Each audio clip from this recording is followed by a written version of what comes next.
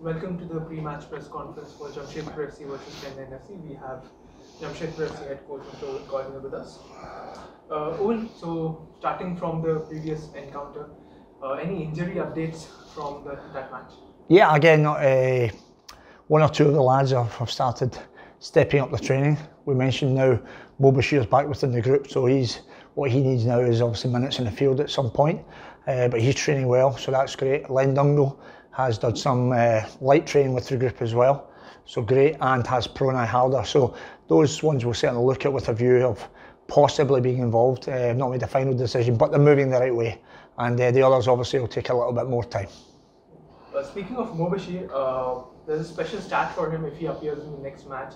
He'll be completing 50 Jamshedpur FC appearances, which is a big milestone for an Indian player.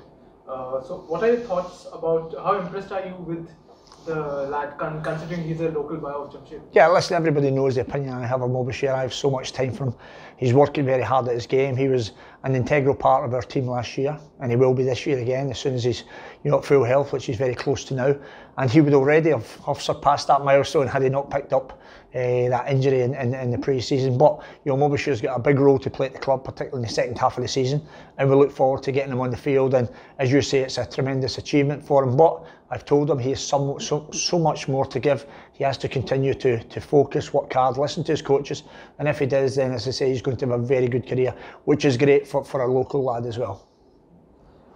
Coming to Ritwik Das, he had an impressive performance. He was a menace the entire match versus whatever minutes he played versus Kerala. How impressed were you with him, and would he be able to nail his spot in the starting 11 anytime soon? Yeah, well, Ritwik, again, I was delighted with him as I was with Boris, because obviously the two lads had been on the bench prior to that, and then obviously the injuries to Komal and Len gave the boys the opportunity, and they were ready. I've known that for a period of time, and they both came in, worked very hard, brought a lot of qualities to the team.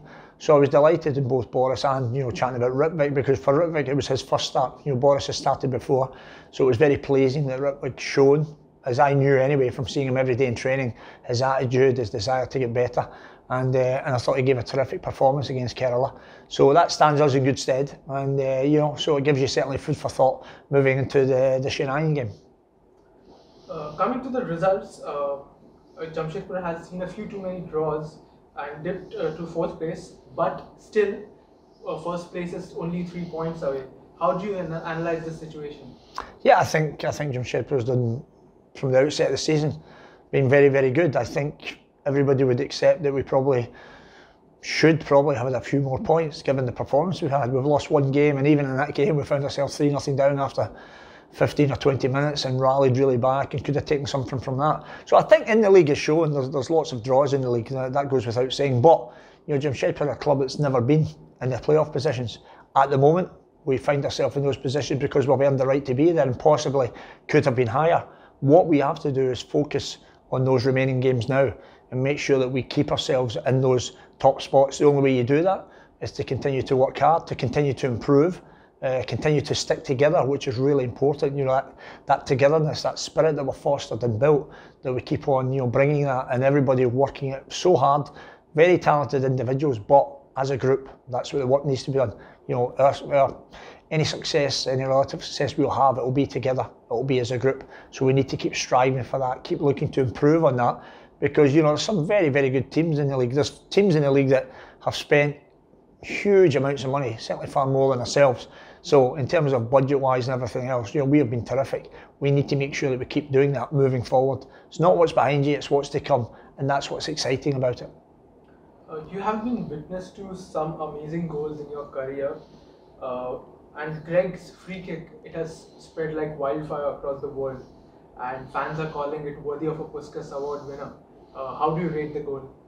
Yeah, I think the goal, it's an outstanding moment in football, and Greg has that ability. I scored nearly 300 goals in my career, but certainly none anywhere near as a wonderful a strike as that. And that's the quality he has. That's why I brought him to the football club, and he continues to show that brilliance. But he does it within the team, and that's what I love about him. Greg Stewart, as talented as he is, everything about Greg is about the team, how hard he works against the ball and what he brings with the ball, and that's why he's a shining example of what we're trying to build, what we're trying to implement at Jamshedpur.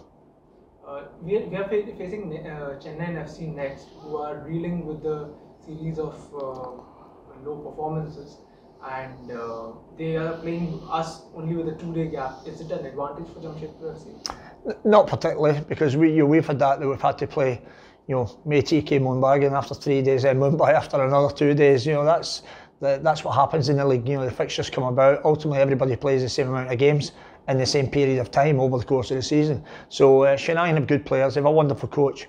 Somebody I've been very taken by. I like when he spoke very well, and obviously I know the club. I was there and very successful in our time there. So I know the players. They've got quality players. They really have. They're a very good team. And even the game against Bengaluru, they were very, very, very unfortunate. I mean, Chennai could easily have been 3-0 up after 15-20 minutes. They were totally dominant for the first 20 minutes, and they scored some wonderful chances. So we're taking, we'll certainly know how dangerous the opponent is. As I say, I know they're fantastic players with an outstanding coach. So we'll be very respectful of that and very wary of the threat that they have.